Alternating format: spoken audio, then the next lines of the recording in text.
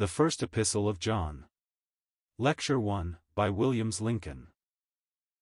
Revealing the family of God, with their Father, in the world, in the last days. Kilmarnock, Scotland, John Ritchie, publisher of Christian literature. Preface.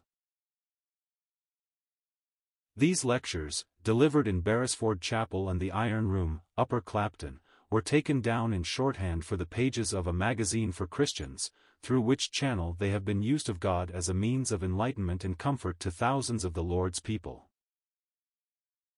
After careful revision and considerable enlargement by the author, they are sent forth in the present collected form, with the earnest hope and prayer that the Lord may still more abundantly use them for His glory, in the edification of His own people during this little while, so soon to usher in the morning without clouds, the hour of His appearing, who hath promised to come to take us. To dwell with Him, to see His face, and sing the glories of His grace. The First Epistle of John. Lecture 1. The subject of the Gospel of John is the Son of God. The subject of the Epistle of John is the sons of God. The whole epistle is divided into two parts. The first, comprising the first two chapters, shews us the family with their Father. The second, comprising the last three chapters, gives us the family in their life in the world. The first of these subjects is subdivided into two heads, or divisions. I think these aid in impressing the matter upon the minds of those who hear.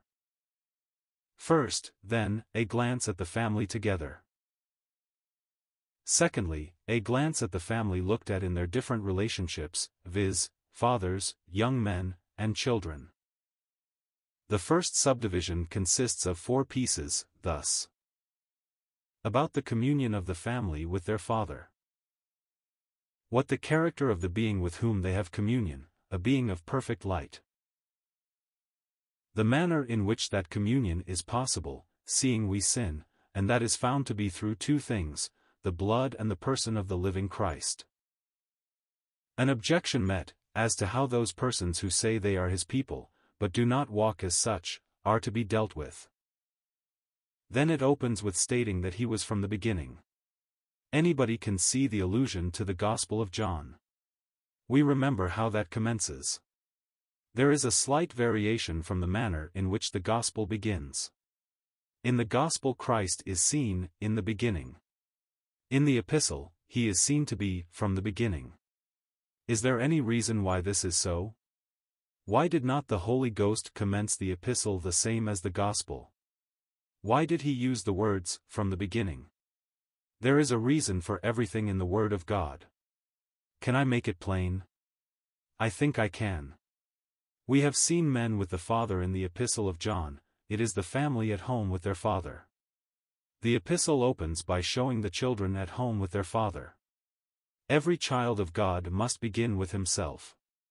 So Christ must begin with coming down to us. Because the picture is of children at home, so the picture is at once the Son of God descending to the state in which we were, to bring us there. These next words suggest this coming nearer and nearer.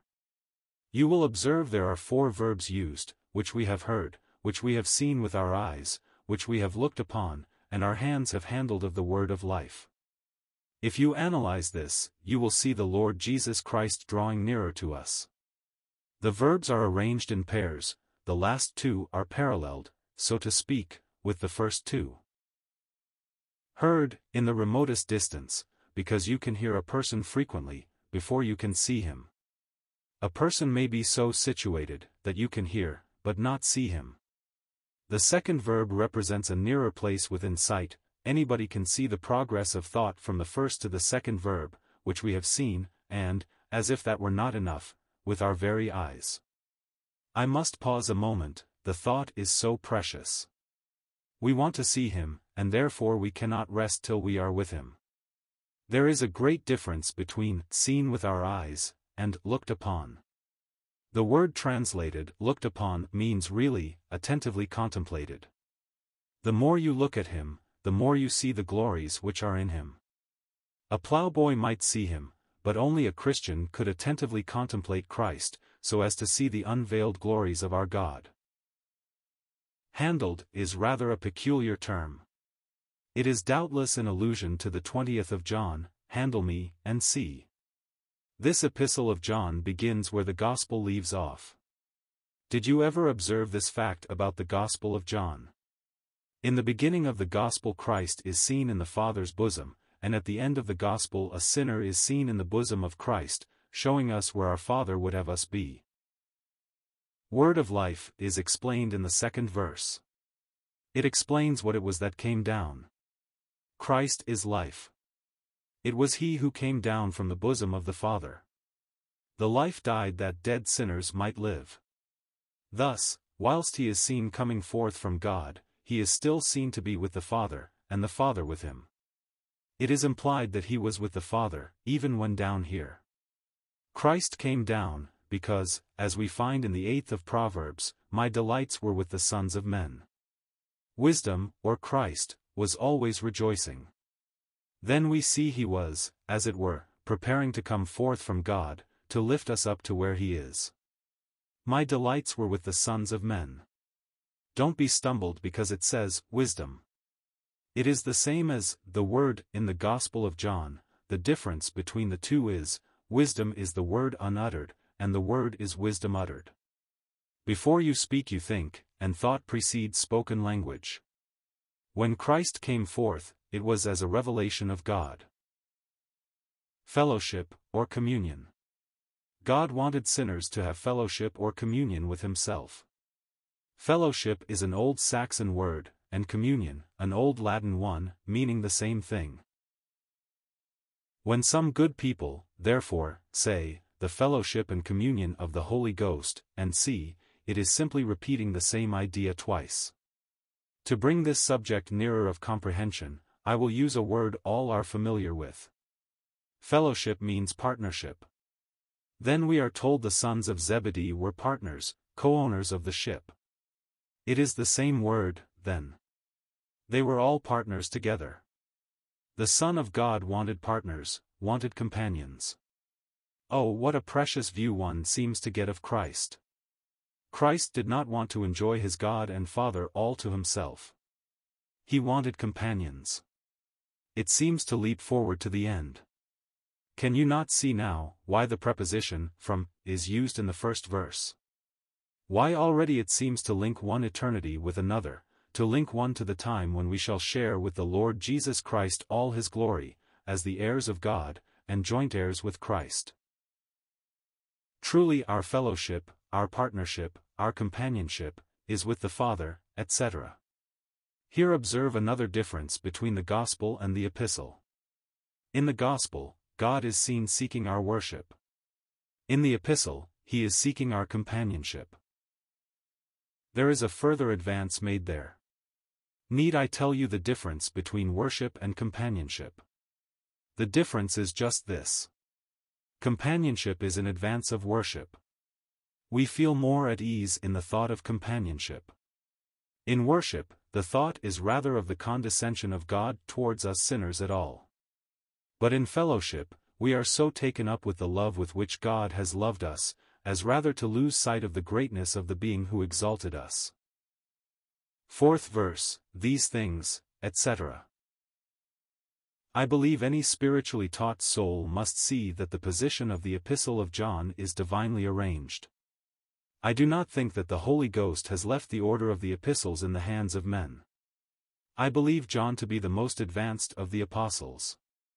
Paul is beyond Peter, he alone speaks of the mystery of the church, and the Holy Ghost uniting all believers in one body. But John is beyond Paul. Paul's writings are about grace, but John's are about the root of grace. Paul would say, you are complete in him, but John would put it in this way, you are in him, the eye would be on him alone, not on our completeness. Do not suspect joy, it is the atmosphere of heaven. It is almost the first fruit of the Spirit. It is your new power and strength in service. No, God tells you of his desire and will, that you should be his sons and companions on purpose, he says expressly, that your joy should be full. Let it be. Well, now I go on to the next division of this section. 2. the sort of being with whom we are to have companionship. This then is the message, etc. If we say we have companionship, or partnership, with him, and walk in darkness, we lie, and do not the truth. He did indeed come down in our place, but not to tarry there, and we cannot tarry in our old place. Believing, is taking his place. Now we are to abide in the light, not for a moment only, but always. This we see from this very suggestive verse. His object was to bring us into full fellowship with the Father, and partnership with himself. I sometimes picture the Lord Jesus Christ standing among his knot of disciples, saying, "Children, little children, my Father has sent me to you, because he wants you with him, and I have come after you. But I tell you, God abhors sin, and I abhor sin, and there cannot be any complicity with sin in my presence." The light came forth from God, it was broken up on the cross, its distinctive rays and colors you now behold there. But the object of God is the reproduction of his life in us, to make us partakers of his own nature, and then we shall be able to have communion with him in light. You see how different all this is from the heathenism in the world. God is light. The gods of the heathen are all darkness, coming into and enjoying human darkness. God is light. If that word searches us, as it does, there is gospel even in that word light. A shining body is for others. God is light. It shows us what he wants us for, to bless us. A dark body would be wrapped up in itself. God is light, is strikingly in place where the family is seen with the Father. God is light, God is love. Like as in the bright orb of day, there is light, and there is heat, so in the living God we find these two characteristics. He is light, he is love, and it is instructive that the Holy Ghost puts the fact that God is light first. There is a tendency with Christians in the present day, so to exalt the love of God, as to put out of sight the fact that God puts light in the forefront. I believe God's truth lies in extremes, but never in one extreme without the other. We are so prone to lean on one side, and if we do, we are going wrong. We are what Roman Catholics would call heretics. Heresy is not what it is generally thought to be, heresy is truth, but a selection of truth. A person who leans to one side of a truth without the other, is a heretic. As if we were in a boat, and leant too much on one side of it. God is light, and God is love. God does not want you to steer between them. Go to the extreme, the only care required is to keep the two together. God is light, God is love. Note this order, then, of light put first. Grace only through righteousness. Whatever mercy is shown to us, is shown righteously. If we are to be brought quite up to God, it is because no other place suits us, now that we are made the righteousness of God in him. None but those who have the knowledge of God, can appreciate God. So it says, if we walk in the light, as he is in the light, we have, and see. If you are a child of God, you have the same nature as Christ. He died, that his life and nature should be communicable. We are born of the Spirit. We are children of God. We walk in the light, as he is in the light. I can quite imagine Christians saying, how can I walk in the light, as God is in the light, and if I do not take one part, i.e., walk in the light as he does, I cannot take the other, have fellowship with him. But it is possible to misinterpret these words. It does not refer to how you walk, but it refers rather to where you walk. Whether it is there, not whether it is correct, in other words, is the eye pointed to Christ? It is not meant that your walk is as correct as was Christ's, but that you walk not in Jewish shadows, or in the world. You are to stay in the place where his blood put you. Pray notice, every time you and I come short, it is put here as coming down from our proper place, whether through sin or worldliness. Declension is nothing else but forgetfulness of position, tumbles from access into unbelief, or Judaism or sin. We stumble out of access, the blood makes us at home there. Like if you put a cork in water, you may press it down for a moment, but take the finger away, it rises. It does not refer to your enjoyment, but to your position. It is not a position you have to work yourself into, but the position is there. We are simply put there, and we have simply to stay there, where Christ by his death hath entitled us to be, and where we may be always. For instance, the Jew was naturally prone to walk in Judaism. He saw God a great way off from him. The tendency of his religion was to keep men away from God. See Hebrews 12 verse 12. The tendency of the new revelation is to cause us to come near, to draw near to God. In other words, the New Testament is the antipodes of the Old in this respect. There only the high priest could come near to God. Now we are all priests to God, not by trying to feel very good. If you believe in God's love, you have not to work yourself there.